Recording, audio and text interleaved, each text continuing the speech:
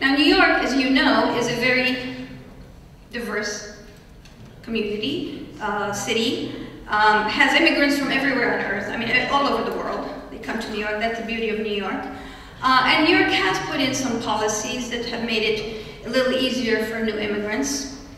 The present mayor is very immigrant friendly, I should say, and there are several executive orders that he has put forth that make it impossible for you to discriminate because somebody doesn't have, or ask even for documentation. We're not allowed to ask for documentation. We're to provide services no matter who comes into our doors. Kids can go to school no matter whether they're documented or not. Kids can have health insurance, whether they're documented or not.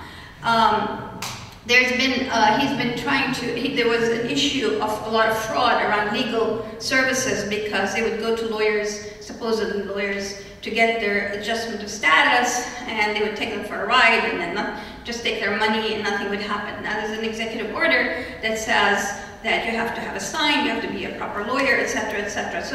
So he's really trying to put things in place that protect the new immigrants. Language is another one.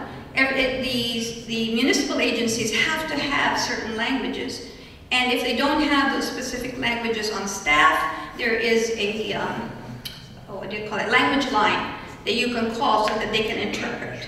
So he's been putting in a lot of these policies to make it, to protect immigrants and to make it a little easier for them, to help them become part of society, of the larger, of mainstream society, basically.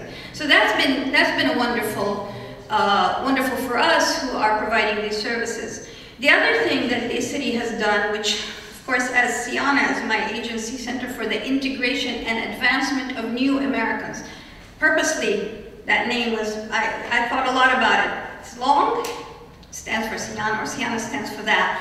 But it was because I really felt very strongly that it begins with integration and its advancement and it's new Americans. It's not immigrants, even though there's nothing wrong with the word immigrants, but it's become so negative. It has a very big negative connotation now. So new Americans means they really are part of that society. They're part of America.